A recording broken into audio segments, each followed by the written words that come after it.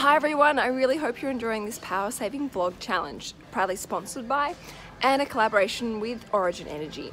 Now I am here at Bunnings and I'm here to check out all the different power saving devices and gadgets that are going to help me save more power and save more money. I've just found the cutest draft stoppers.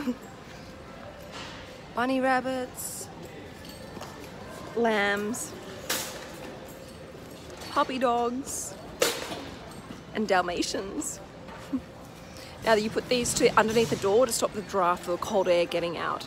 They're definitely worthwhile, especially if you have an old home where there is, over time there are gaps have built up. Solar powered garden lights. Just put this in direct sunlight for 8 hours and it is fully charged. And they also have a matching one as a dog. Definitely getting one of these. I'm cutting down the amount of crap that gets dumped in my letterbox, which drives me nuts because it fills up my recycling bin and I simply do not want it in my home, so I'm saying no to junk mail. Okay, so I'm in the electrical section, aisle 63 to be precise, and the Bunnings staff have been very, very helpful. One of the staff members has recommended this energy cost meter. Now all you do is plug it into the wall, then plug the appliance in, and it will help work out exactly how much energy you are using. And if you realize that you're using too much energy, you can then decide if you want to replace that item, upgrade it to a more cost-efficient, energy-efficient appliance. The other thing he recommended was this, an analog-based timer. So just like my smart plug from the Origin Energy home Q pack that I am using, this is I guess a more cost-effective version if you don't want to buy the pack yourself. This is, it's really easy to set up. It's actually more easy than the digital version that they also sell. You just put in the time, plug it in, and off you go. You don't need to worry about setting the time and programming it. He said this one is well worth the investment.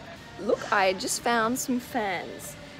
They come in summer and winter modes. Now if you remember, I've spoken about this in my previous vlogs. I've talked about during winter time you can actually use your fans because what it will do is push all the warm all the warm air at the top of the room around the ceiling and push it back down. It's a really cost-effective way of warming up your home. So you can, and these are between $50 and $60. I mean, that can save you so much money over the course of winter. All right, I'm now in the lighting aisle at Bunnings and I really want to talk to you guys about using LED lights to save money and power, but I'm going to save this for another vlog because I want to do a bit of a comparison and really show you what the true savings are, both for energy and for money. All right, now I'm in the heating section and I'm surrounded by all these like electrical heaters. Now I've previously mentioned this is from the energy audit and the lady that came and did my energy audit. This is not a very efficient or economical way of heating your home.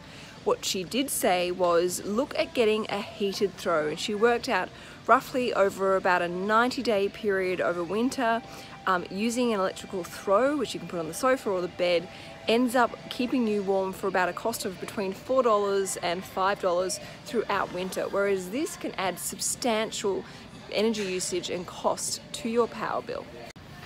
Look what I just found. A few vlogs ago I talked about when you go to buy an appliance, whether it be for heating or for cooling, to make sure you measure the size of the room first so you buy the right size appliance so that it works efficiently and you don't end up overusing the product or appliance and the bill goes through the roof. I've just found this chart here and it helps you work out what appliance is the right appliance for the size of the room. It's a guide. How helpful is that?